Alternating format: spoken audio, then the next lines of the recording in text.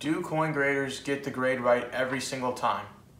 In this video, we're going to be talking about a PCGS submission that we got back and an interesting story that we heard about a coin that we picked up recently. Let's get this video started. So before we show you guys this PCGS submission, we wanted to talk to you guys about this 1803 Drake Bust half dollar that we picked up at the Houston show recently. It's graded XF40 by PCGS. It also is CAC approved. Very original coin. And so we're going to show you a quick clip of the person that used to own this coin, a dealer, and what his thoughts were, and what kind of the backstory of this coin was before he submitted it to PCGS and then CAC. Yeah, I bought this coin. It's an 1803 Drake Bust half. I bought this in a PCGS detail holder, clean. I cracked it out, sent it back in.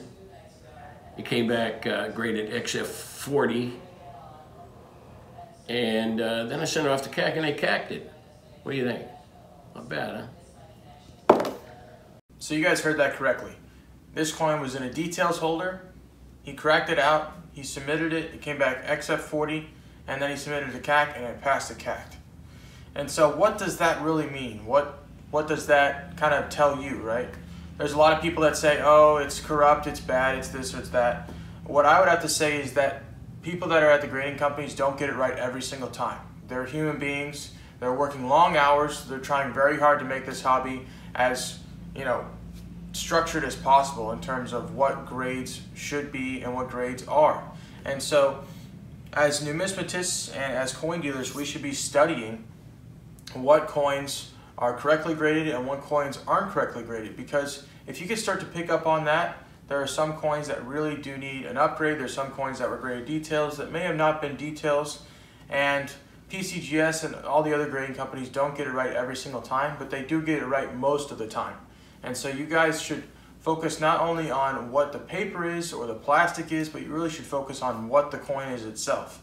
And so don't treat the grading companies harshly based on this video.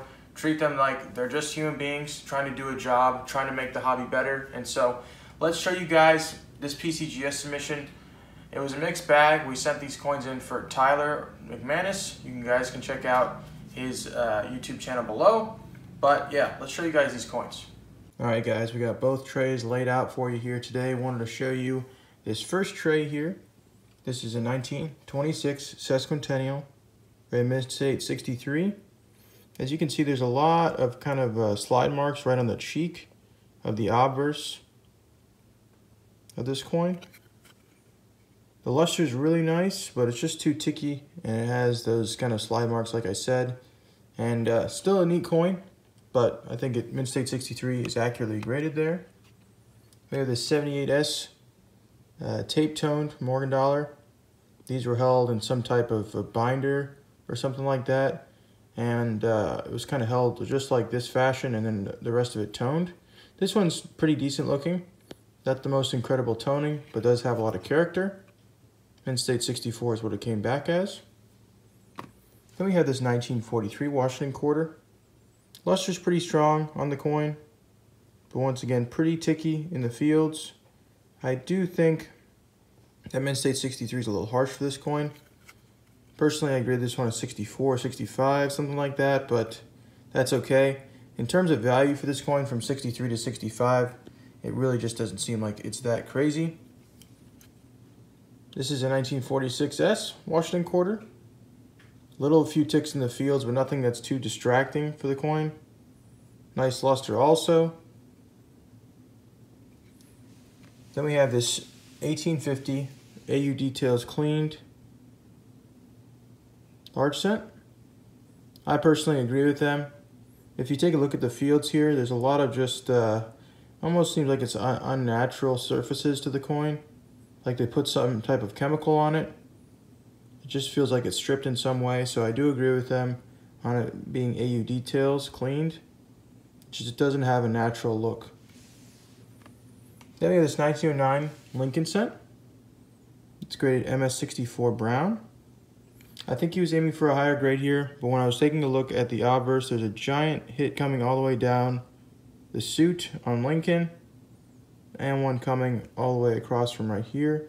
Kind of hard to pick up on, but I'll put the true views in the video. Has some interesting color to the coin, and I think the true views really pick up on that. The last one, which we talk about grades not being perfect sometimes. This is a 1937 Buffalo nickel. It's graded rat machine damage unk details. This one was in a 66 CAC holder from NGC, and now it's in an unk details rat machine damage. And so who's right, who's wrong? I don't know here. Looks like NGC had a grade on it, CAC agreed with it, and now this is machine damage. The next tray I want to show you is this 1850 large set. It's great AU55. Nice chocolatey brown color to the coin. I think that you know, the color is intact. The luster is still around as well, so it's a nice AU. Then we have this 1851 altered surfaces, AU details. So just kind of an odd look to the coin. Not too sure if this would have passed at a different grading company or not, but when you kind of see that that gray metallic color to the coin, I think that's what might have set them back and said the surfaces were altered.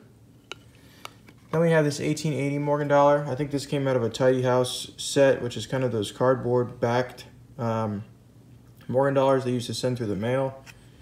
The only issue I see on this coin is this really kind of stark blue color and red color on the reverse. Most of the time they're going to see that as artificial at PCGS, and so I agree with them. They're following the book of what they think is artificial. Now, is it artificial to you? I don't know.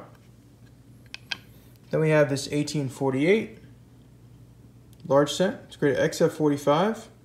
Nice chocolatey brown color to the coin. Nothing seems off in terms of the surfaces. No major hits or distracting marks. Just nice gentle wear. Then we have this 84.0 Morgan dollar. It's graded Mint State 64. Soft strike, as you can see in the hair there, right above the ear. The luster is pretty lacking as well, and that's the reason why I don't think this coin would have gem graded. And you can see this is a weak strike just based on the breast feathers on the reverse also. Still a decent coin, probably only around 100, 110 bucks, nothing crazy. Then we have this proof Franklin half. We have you know, kind of a weird pink color on the rim. I do think this one was a 50-50. I have seen color on coins like this a lot, but the reverse does look like it's been cooked. And cooked means, you know, you could see almost this glaze or haze over the back of the coin, like someone put it in an oven or in a hot place for a short amount of time, and it induced the color on the obverse of the coin. Next coin I want to show you is this 1925 Lexington commemorative half. Like I said again, Mint State 63, 64 have a lot of ticky marks to it, and this one is no different. Luster is very strong on both sides of the coin, but just too many hits to call it anything better.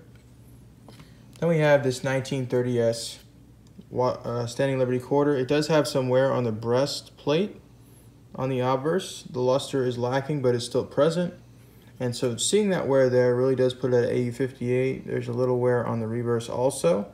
So definitely accurately graded. What do you guys think of this interesting PCGS submission? Thank you guys for watching today's video. If you guys did enjoy today's video, make sure to leave a like. Comment your thoughts on what we talked about today with the grading companies, grades, coins. We'd love to hear your response down below. We appreciate you guys watching. Make sure to like, comment, and subscribe. We'll see you guys in the next one.